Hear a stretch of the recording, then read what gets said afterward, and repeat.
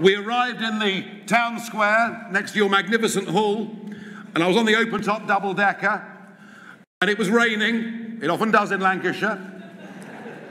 And it was the day that the microphones broke. They got wet. So I had to give a speech to the assembled throng without a microphone, and I was hoarse for days. But I remember, after my day here in Bolton, thinking to myself just how utterly and completely disconnected Westminster politics have become compared to towns like Bolton. And I thought after that day, we are going to win this referendum.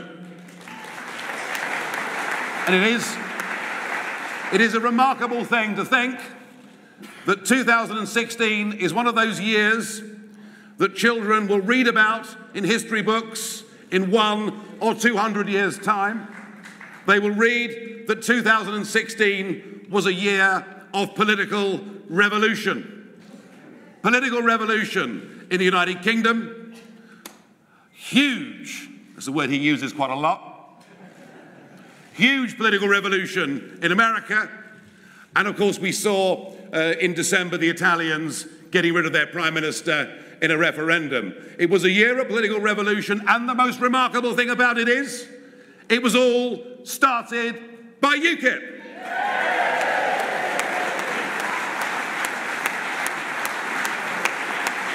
Now there are some who think that that revolution of 2016 is nothing more than a blip.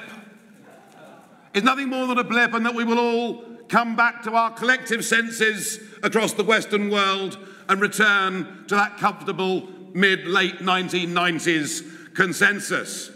I have to tell you, I am now absolutely certain that the political revolution of 2016 was actually just the beginning of something very much bigger that is going to happen across the entire Western world.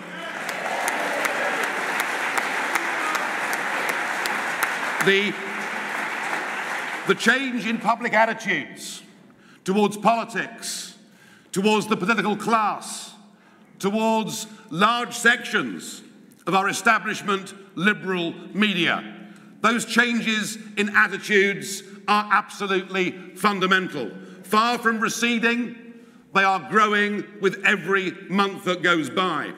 And I think that anyone that looked at the Chatham House polling that was released this week, 10 major European countries were polled, and 8 of those 10, one of which was not the UK actually, but 8 of those 10, over 50% of those populations said they wanted a total end to all immigration from predominantly Muslim countries. Now, what is remarkable about this is that people like myself or people like Trump, who have been held up to hold the most outrageous political views. I mean, Trump wanted to bring in a 90-day suspension, didn't he? Whilst he worked out what his vetting policy was. But people like Trump and myself, far from leading public opinion, now find ourselves firmly on the left of where public opinion is across Europe now. It is that fundamental. People aren't interested in arguments about the economy, in arguments about growth, in arguments politicians make about jobs. They're not interested. Do you know why? Because they simply don't believe what they're being told. After all, wasn't our economy going to fall off a cliff if we voted for Brexit? No, what people care about is national identity. What people care about is their community. And I would argue that people in this country and across the West are now beginning to see immigration as a far bigger issue than they even saw it during the referendum campaign last year. None of this is going away. I don't know whether 2017 is the year in which we see dramatic government changes in Europe or not. I don't yet know whether it's going to happen in 2017. But believe me, radical change is coming, and it's coming in the course of the next few years. All of which I think makes it all the more amusing to see that Tony Blair Gosh, I thought you were all asleep for a moment there.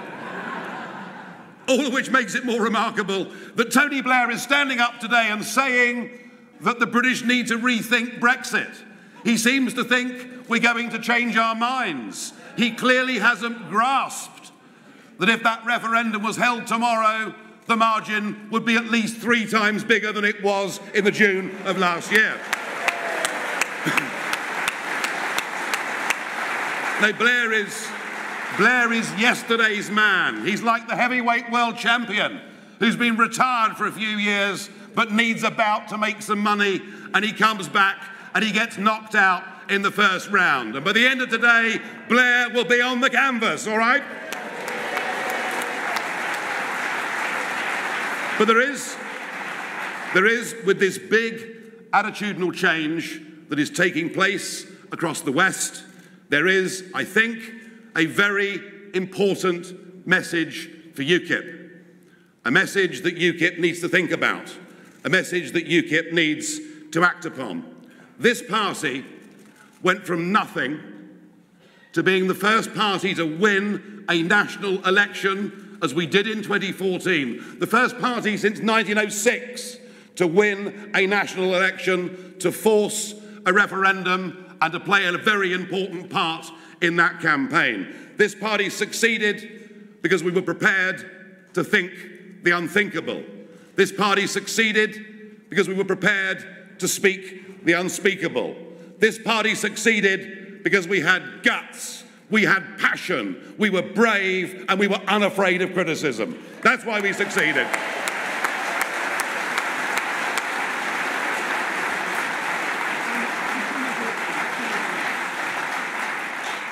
But now I sense that there are too many people in UKIP whose jobs and positions have come directly as a result of that bold strategy, who are now urging UKIP to become mainstream.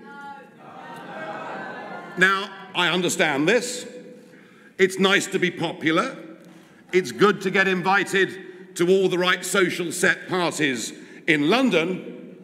And I guess it is easier in life to be thought of as being nice rather than one of those unpleasant populists. But this attitude, folks, is not UKIP. UKIP is a radical party, or it is nothing.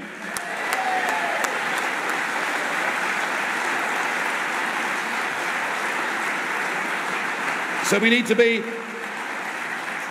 unafraid and bold in all that we do. We need to be leading the political conversation, not trying to sound like all of the rest. And goodness me, there is an awful lot to do. You know, Mrs. May is saying all the right things, isn't she? She's saying all the right things. It sounds great, doesn't it? Brexit means Brexit. We're leaving the single market. Our borders are not up for negotiation. But just think on this. It's now over 7 months since we voted in that referendum. And what has happened so far? Nothing. Thank you. Nothing. And if we enter into this 2-year process, by the end of that 2-year process, we will have paid in net the best part of £30 billion. We still have a complete open door to 485 million people.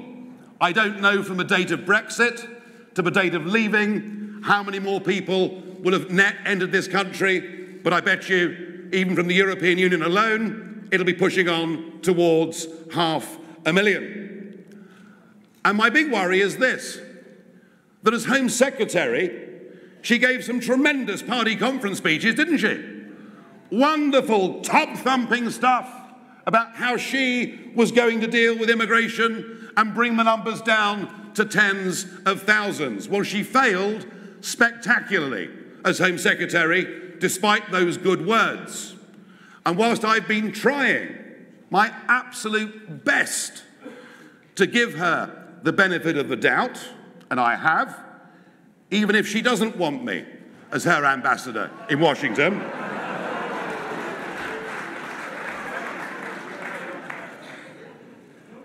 shame, really, although I'd never necessarily put the words farage and diplomat in the same sentence, but we are living in a different time. No, I've tried. Would have been a great wine cellar, wouldn't it?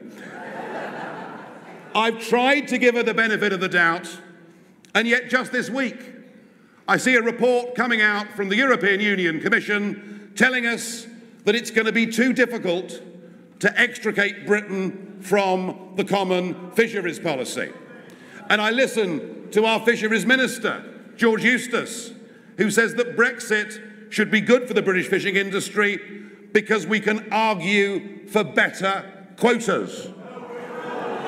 We didn't fight and win that referendum to argue with a begging bowl in Brussels for better quotas. We did it because we voted to take back control of our nation, its laws, its borders, and its territorial waters.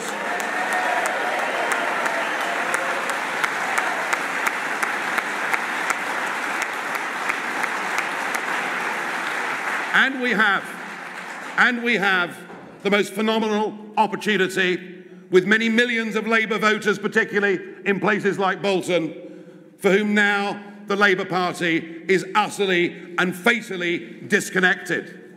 We've seen the death of the Labour Party in Scotland, and I sense that the Labour Party is beginning to lose much of its sense of purpose in England and Wales right now. Whatever Mr. Corbyn's attributes may be, I lost my place there, that was all. Whatever Mr. Corbyn's attributes may be, he basically isn't patriotic. He won't sing the national anthem. He wants to give away the Falkland Islands. He won't condemn the IRA. He is miles away from working class Britain. They need a champion, and that is UKIP's opportunity.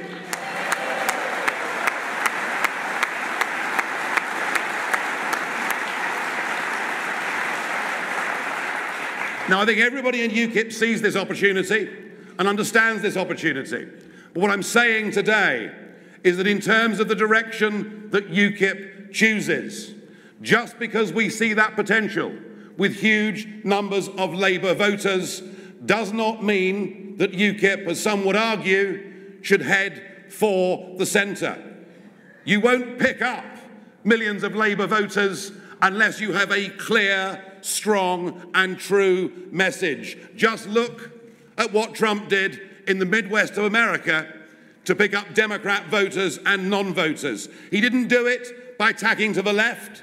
He did it by being clear. And whether people agreed with the whole of his platform or not, that was enough to win the votes in those key swing states. And I believe it's the same for UKIP in the Midlands, the North and parts of South Wales. We must not change our policy. We must be seen to be those that fight against political correctness. We must be seen as the party that is moving on the national debate the whole time. And I guess right now, all of that comes to a head next Thursday in Stoke. And I don't think anybody, for one moment, can underplay just how important, just how fundamental that by-election is for the futures of both the Labour Party and indeed of UKIP too. It matters, and it matters hugely. And I know that Paul has had a very, very difficult week. Mind you, I think the Labour candidate in Stoke's had an even harder week. So, you know, fighting by-elections is not much fun. It's a rough old game. But from what I can see on the ground, and from that meeting I spoke at last Monday, from what I can see, I do believe we can win this by-election. I do believe we're going to win this by-election. But we won't win it by sitting at home and waiting for the results to come through at 2 or 3 o'clock in the morning. The one thing the Labour Party are able to do and are capable of doing is they're good at mobilising a polling day army. And some in this region will remember the by-election of Haywood and Middleton, where at 6 p.m, very few people thought there was any other result likely than a UKIP win. And yet by 10 o'clock, Labour were out. They had 50 MPs knocking on doors until 10 to 10, trying to get their vote out. And they got their vote out, and they beat us by 600 votes. We can prevent that from happening on what is going to be a wet Thursday in Stoke.